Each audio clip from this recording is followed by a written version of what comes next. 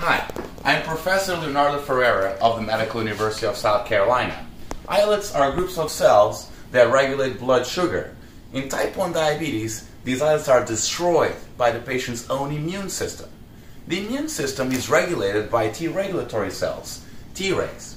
So these Tregs have the ability to protect islets, allow them to function. Now, how do we do that?